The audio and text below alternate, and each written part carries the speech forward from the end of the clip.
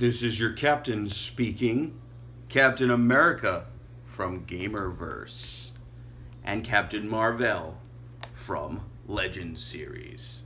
Please have your trays stowed away and your seats in an upright locked position because we are ready for takeoff.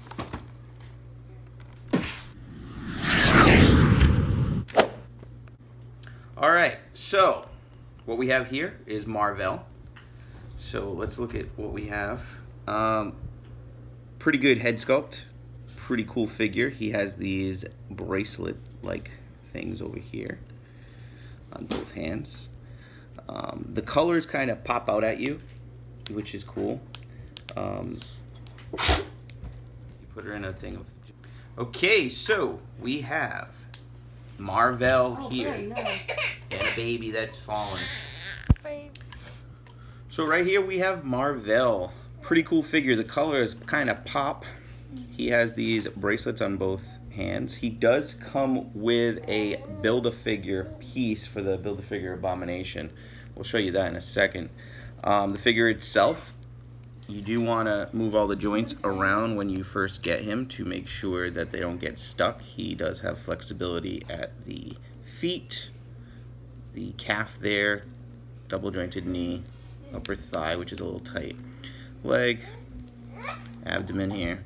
Now if you look at the head sculpt, it's actually really cool. They did a good job with the coloring of the hair.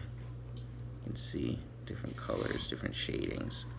Pretty cool figure. It does stand out among a collection.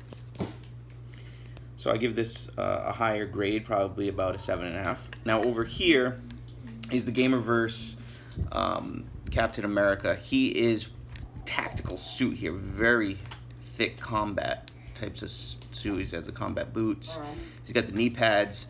Really thick gear, makes it a little tougher to bend. You do want to make sure that you can bend it all over the place. And if you look at the head sculpt, now it's supposed to be from the video game, so it's not the greatest. It doesn't look like Chris Evans.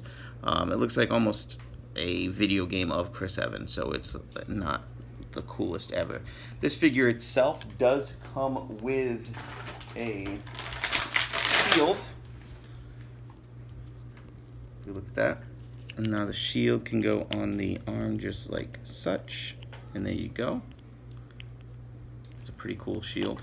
So that's pretty cool. Now he does not come with the Build-A-Figure piece. So we got the shield here of Captain America. There is many Captain America shields, as you can see. But if we move over to Mar-Vell, he does come with Abomination's left arm, and it is very big.